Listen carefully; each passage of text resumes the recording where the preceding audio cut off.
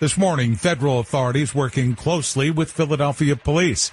They're both trying to identify whoever was behind the explosive device that was sent to a Philadelphia man, causing him severe blast injuries when he opened up an envelope inside his apartment early Tuesday morning.